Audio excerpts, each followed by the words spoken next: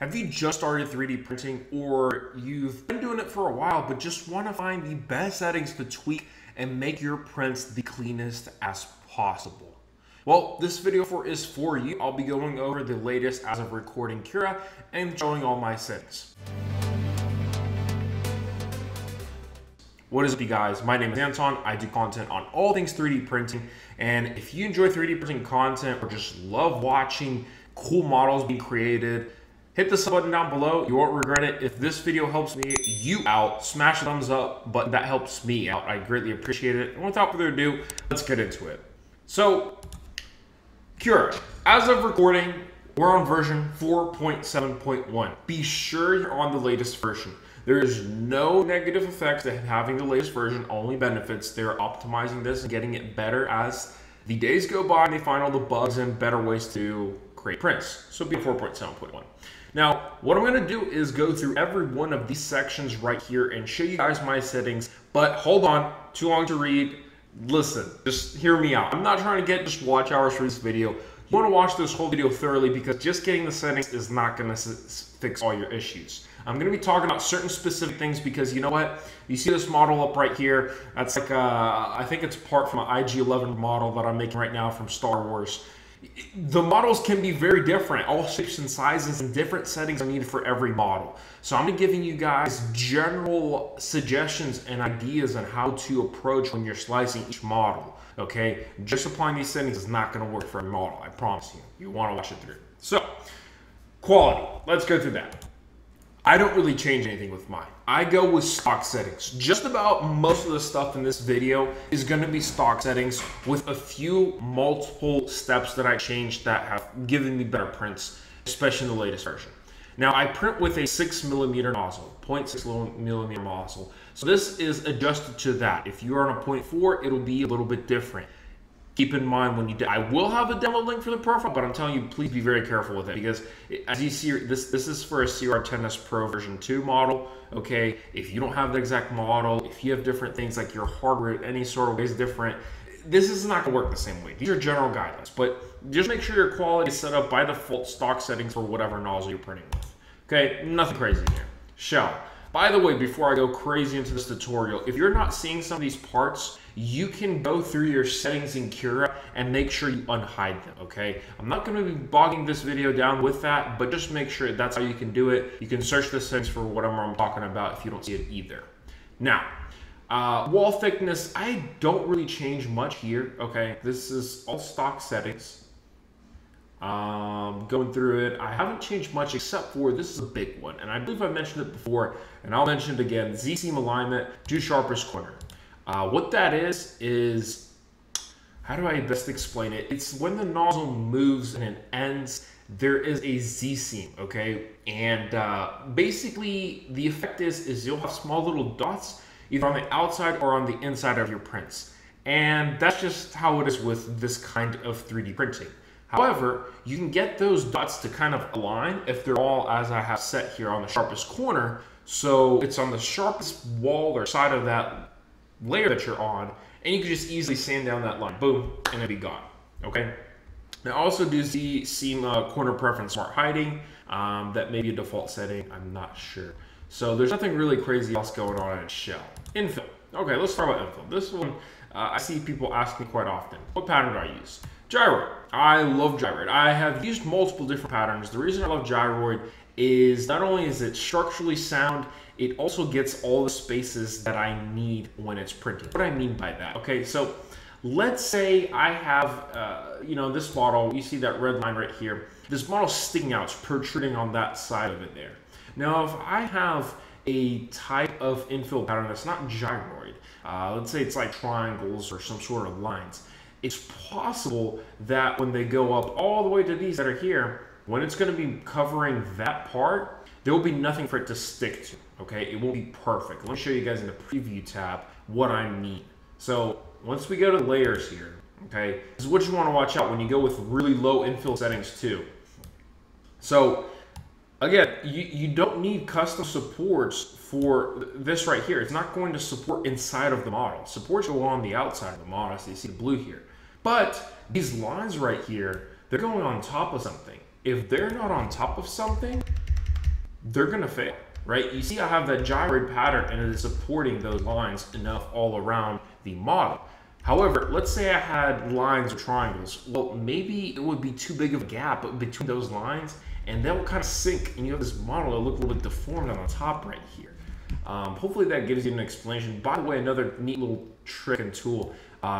If you drag on the side to go up and down off the layers, what you can do if you want to be very finite, and it's a little bit cut off my screen, is you click on that circle and you use your arrow keys and you go layer by layer. Very, very useful. Anyways, back to our qualities. So infill, I also go pretty much 5% on most cosplay and prop pieces. You don't need to be high. Guys, and if you haven't watched my video on lowering your filament use, that's a big part of it, okay? Go check it out. It's helpful. Some people have enjoyed it, but 5% infill density, I've done as much as 0%. I have done hollow prints. Now, it does not work for every model. I promise you, it does not. You got to watch out for it. But you can go very low. There's no reason for you to go higher than 5% for the most part. Unless you're doing something that needs to be structurally sound, and at that point, you shouldn't be printing with PLA at all, but something stronger. I'm going through this, and I don't believe I have changed any other settings. These can be tweaked if you would prefer for yourself, but I just haven't had any need. I've been okay with it. Going on to material. Obviously, this one is going to change for every single one of you guys. Look at the box. Your box is going to give you temperatures. I tend to have noticed that the lower I go to the end that they recommend, so if they say a range of 200 to 230 Celsius, I go to 200. The lowest I can to where it's still melting seems to be better and smoother quality. This is at 205 is the current PLA I'm using. Now, when we get to a build plate temperature, not all of you guys may have a build plate that gets hot. If you do, great, good for you. You don't need it as hot as I have mine. Mine is 70 degrees because I use what's called a wham bam, and it will not stick and adhere if it is below 70 degrees. If you do use a wham bam, please use 70 degrees. Your stuff won't stick and it'll fall over like I mentioned. Other than that, there is quite literally nothing else that you need to change or mess around with in material. Speed. Okay, this one, when I started first printing, I thought you couldn't mess around with it as much as I have. I think it starts at 45 in stock, if I'm not mistaken, maybe higher. I usually go 55 millimeters per second. Works for just about everything for me. You can push, I've pushed above, I think 75, and it worked. Now, these are very suggestive numbers because a lot of things can change. Your printer model, it may be different. Your nozzle size, it'll be different. What material you're using, the model you're printing, this is all very suggestive. But what I'm telling you is test it out. Test it out, learn your printer, push it to the maximum print. Be like, okay, you know what? If it fails, I'll be okay with it. I'm going to put 75, 85 millimeters per second. See what happens, okay? You'd be surprised with how fast you can push your prints, and it really gives a serious effect by the end result, especially on bigger models like this. Moving on. Travel speed, any of that, I have not changed really. I do usually use enable jerk control. I do have it usually selected. I have found it to be better.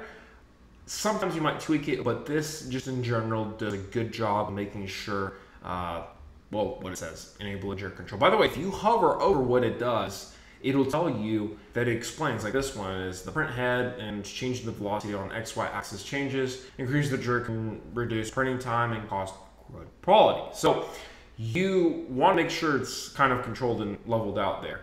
But if you don't know what something means, like print jerk, does that mean your printer is a jerk? No, it doesn't. So if you just hold your cursor over it, hover around, it gives you an explanation. Very helpful when you're trying to learn these settings. Nothing else really in speed. Travel, I do have retraction enabled and I have a retraction labeled at layer change.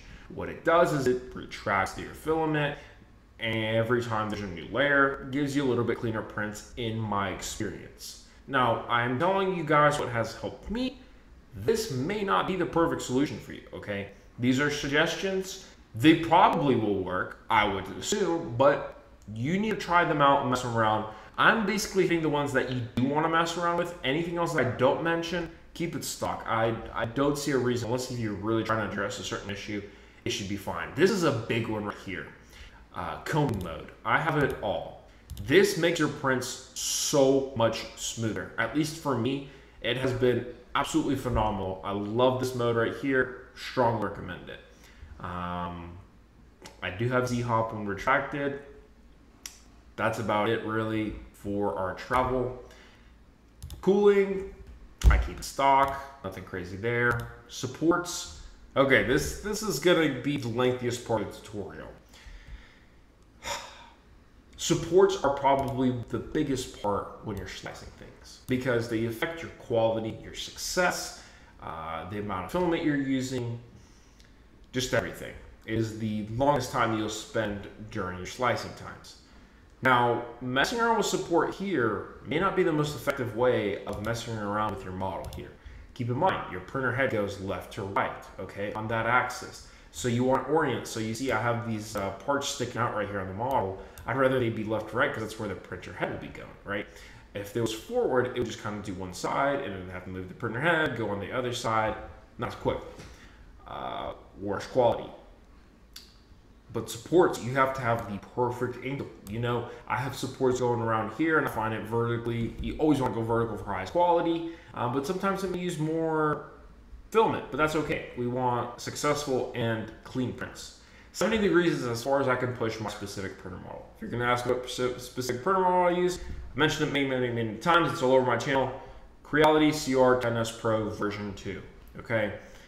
You can push though, whatever printer you have, pretty far on the overhang angle. I usually don't go above 70, but 70 is really good. Note, okay, if you have something going on like triangles or something that's kind of pointed on the bottom here, lower your support overhangs to like 30 to 40 degrees so that it does support right there, and then use support blockers for the rest of your model. Very, very useful. By the way, your support blockers, when you throw them on there, right, so it's just a box, you can do all sorts of things. You can't just move it around just like a normal model. You can scale it, you can resize it. I can remove from your uniform scale. I can make it all sorts of different shapes and do whatever I want. Very, very useful wherever you got very specific models and you want to turn it supports on the bottom, not the top, or somewhere else. 70 degrees. Support density is a difficult one for me. I'm still trying to discover it. Surprisingly, I actually did 0% on support densities, and that's worked for my previous models. I don't know how. It does sometimes work on your models with 0%, but technically you want to have some density to it. So keep it on the low end. What the density is basically when you're printing a wall, it needs something inside of the wall if the wall ever becomes a kind of a roof shape, right? And if you have more of a dense one, it's good because it will have something to lay the layer on. If it doesn't, you're going to have an issue. So let me actually show you guys in preview what I'm talking about here. While that slices, I don't believe there's any other settings that I really mess around with. You can change these, but okay, one I will mention, I've been messing with the support pattern. The reason being is I don't want to use a lot of my filament on supports, but also I want the quality still be good and to be able to take off these supports. I have found lines to be the better ones recently. Again, that's suggestive, but that's just one thing I wanted to mention. Support pattern is something along with the overhang angles that you want to mess with. Now the infill thing that I was telling you about, you see these lines going on right here? Okay, this is kind of the same concept I was telling you guys before, where you want to make sure your model is not completely hollow. So right here is a perfect stage. You see this needs to be laying on something. Now it prints it mid-air. You see that? That's an issue right there. Because I have very little percent infill and there's nothing to lay on, it's probably gonna fail over there. Now it goes over it multiple times, so there's a chance it'll succeed. But that's something you want to watch out for, especially when it's a lot larger. Now with this model being, well, you know, I might want to change that. And there's different ways you can change it with different patterns, along with, you know, how much space is between those. So keep in mind that is what I've been changing around. Now, the big thing with 4.7.1 that I have changed for myself is using tree supports. I've had better success with tree supports than in the previous versions of Cura. They've done a good job. It is now not an experimental mode, so that kind of tells you they've tailored it to where it needs to be. But it does use more filament recently for me. So mess around with this. Sometimes it's better for your models and sometimes it's not. But I will mention that's a big thing in 4.7.1. Tree supports have been gotten better. Now, we're almost done. Fooling around for like 15 minutes. Build pit adhesion. I do a raft. I recommend rafts on everything. Yes, it uses more materials. No, you don't have to use it if you don't have a wham dam or anything like that. But you know what? You want a successful print, rafts are nice. Dual extrusion, I don't have that. There's no mesh fixes that I really mess around with. I just keep it stock. Special modes, I just keep it stock. Experimental, I have not experimented with experimental mode, okay? There may be some certain things you want to mess around with, but for me, I have not needed to go that diving deep. My prints have been clean and good enough for now. So there you go, guys. There's a very thorough and a long Cura tutorial. Hopefully with it, you're able to slice your prints better, get better qualities, and understand and learn how Cura works more better. My name is Anton, and I appreciate you guys watching. If you enjoyed this, smash thumbs up, hit the sub button down below, and I'll see you guys in the next video.